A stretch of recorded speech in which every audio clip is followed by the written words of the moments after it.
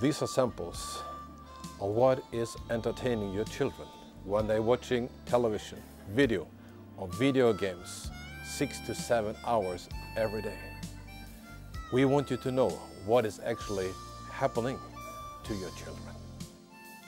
Røise is one of the most prominent spokespersons in Norway for Children Guard. This organization is the watchdog over all children's media and gaming throughout the country. He has presented the warnings on violence in TV and computer games to the Prime Minister of Norway, and has also interacted with parents and parenting organizations. Listen to what he says. Jo, jeg slo som sagt på TV ganske tilfeldig, og det første bildet som da slår mot meg, det nærbildet av en som fikk... Just by chance, I turned on the TV, and the first thing I saw was someone getting their throat cut open. You would think that would be on late night TV, but it was actually 6:15. It made me pretty mad because this was the time when many children were watching TV. I recorded 10 episodes, and then I found the advertisers, about 40 in all. I wrote each one a letter and told how I had seen their commercials on a very violent program being aired on prime-time viewing for children. I asked what they thought about it, because after all, they were the ones paying for this violence. Between 70 to 80% of all advertisers removed their commercials, and the result was that series was moved to a much later time slot. I've been traveling all over giving speeches on children and the ways they are influenced. Do you want to know why? Well, it's to open the parents' eyes to everyday life of children. You ask me, aren't the children aware of this? Don't they already know what's happening? What's shocking the parents the most is computer games. Video violence is not a new phenomenon. That has already been around for many years. Even our children, they have watched it, and they have been a passive spectator to the violence in the video and in the films. What is new, however, is the video games and the terrible violence that's in the games. The more the children are murdering, the more violent they become, the more points they get. We don't know what's happening to our children, do we? First of all, because computer games alone are a bigger business than all the other media together. It is actually becoming greater than video and cinema. Not just how widespread it is, but also the contents are alarming. It's much more brutal, more realistic. The games have more feel of a movie than of a game. What is in now is that you become the burglar, the bad guy, to bet on the game, and then you use murder, you use robbery, and violence as tools of the game to get what you want.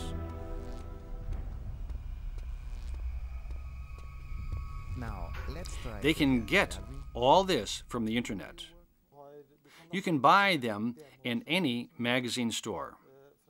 There are computer games that have the CDs in them, and they don't even give any age restrictions. It's proven that a 12 and 13-year-old can go into a store and buy these computer games even if it has an 18-year-old restriction. I can see 3 different ways computer games influence the children. First, they become verbally and physically more violent. Second, they are anxious and frightened. Third is apathy. They don't react to violence any longer, not fictional or real violence. They are using this kind of simulation for soldiers to remove their resistance to violence and killing. About 3 or 4 years ago, it was realized that the most popular video games were even more violent and more realistic than the ones they were using for military training. In other words, the stimulation and mechanisms that have been used on adults to break down their resistance against violence is now available to an entire generation of youth. I made the mistake of wrestling Mitch.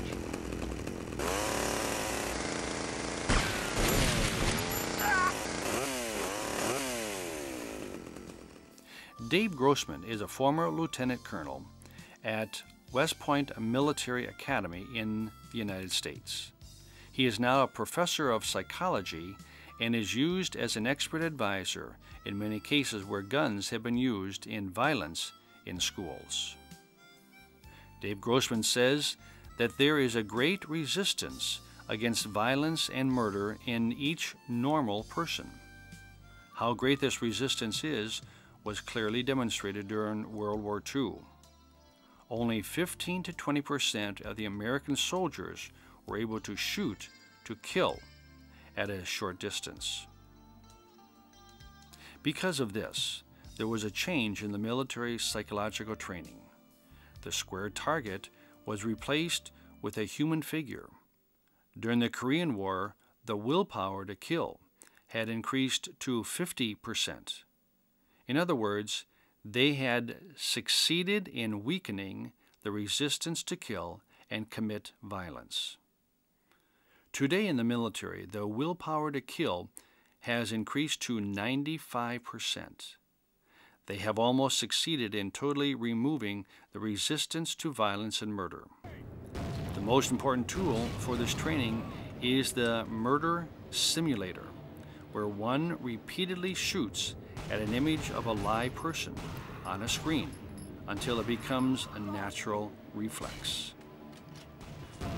Dave Grossman says, today there are computer games that are more brutal and more realistic than our murder simulator. The mechanisms that are used to tear down the resistance in our recruits is now available daily to our entire generation of children through the most popular computer games. It will take another 7 to 8 years before we will know how this will change our society. However, from the experience of the murder simulator over the past 10 years, there is reason to be concerned. Today, youth are faced with being fed the examples of youth killing youth. Could this be the result of these kinds of games? Well, in some situations, possibly. But when it goes so far, you cannot blame the games alone. It's not just the media. There are a lot of other things that have gone wrong. But media, of course, is a large contributor.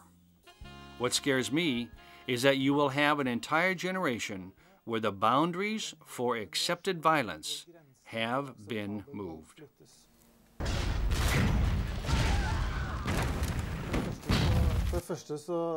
Television has greatly changed. They now send programs with much more violence early in the evening. It is easy for kids to watch, since it is often hard for parents to control because they are not close enough to watch their children. So what can we as parents do to prevent or correct this situation? Well, the most important is to be there. Not just be there, but to actively be there to see how our children are reacting to what we see. Secondly, offer them some alternatives. Make alternatives. Set boundaries. It's important. What we're watching, they're watching. What games we are playing, they are playing. In contrast to the pain and destruction that the children receive through media, there are also good forces that are trying and helping develop the good characters in the children. The Swedish inventor, Anders Røise, has tried to show that the good characters in the children can be developed in a good way. That's why he started a worldwide organization called Snilleblixten. In 1991, Anders Racine from Gothenburg, Sweden, arranged a competition for inventors. Children and adults competed in finding the best solution to safely drop a raw egg from a height of 80 feet. The children were found to be the most creative. This led Anders Racine to the idea of snilleblixtarna, which started in 1993.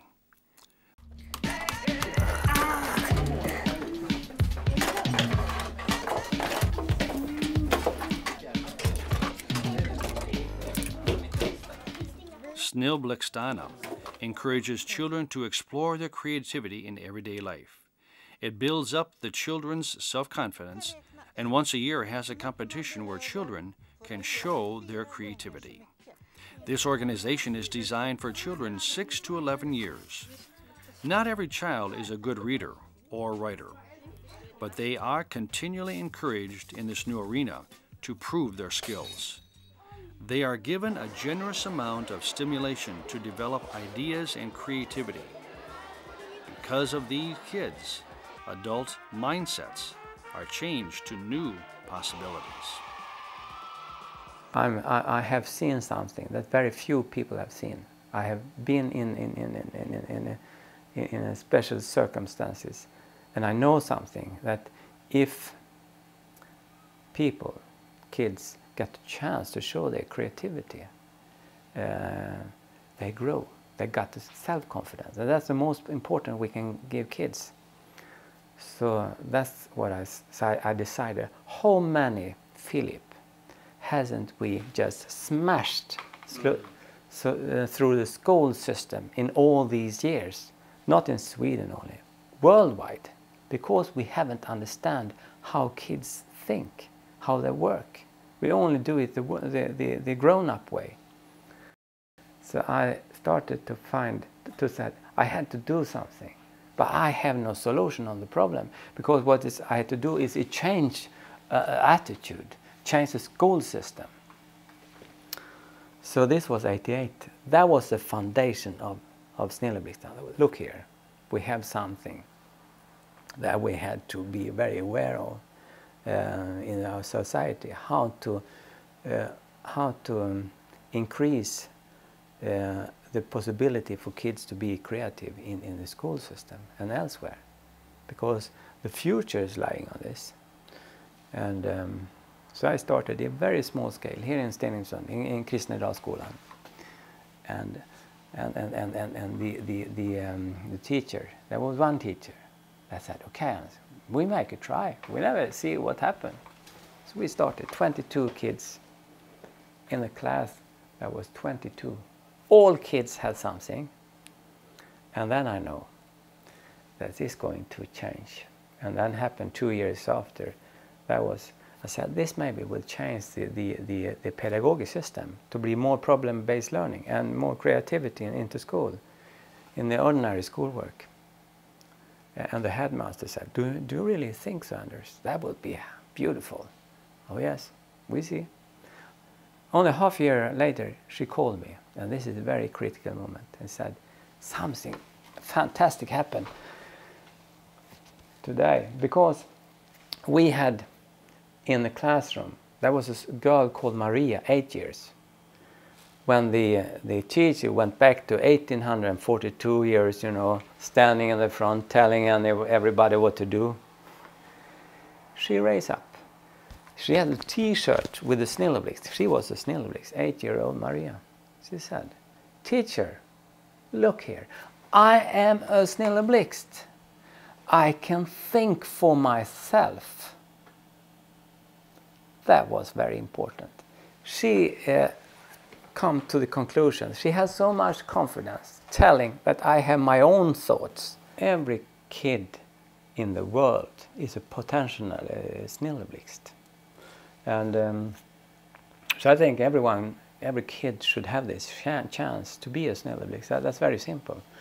Because I know what happened with kids that get this chance. I've seen so many examples of it. And it's always so with people, that people don't want to be steered, controlled by people. People want to be led by ideas. lead by ideas. When you have a good idea, you can spread that all over the world. And that's very important. That is why Snilleblixten now is idea-driven organization. As parents, we want for our children to be able to develop the skills that is within them. We want them to see their dream come through, that they can become entrepreneurs, building, create. There is a new toy on the market called Maximac that will help them become what they dream. We're building Maximac. We're building Maximac. We're building Maximac. We're building Maximac. They're building and testing, forget about resting, learning the meaning of wrong and right, seeing their actions make all the difference, forming opinions narrow and wide, starting as youngsters, as small entrepreneurs, growing up as great engineers. The joy of creating is in the base, to fulfill their task, to win the race, expanding their curious minds, cheered by solutions they find, filled with excitement, showing off all the time. We're building Maximac. We're building Maximac. We're building Maximac. We're building Maximac. We're building Maximac. We're building Maximac.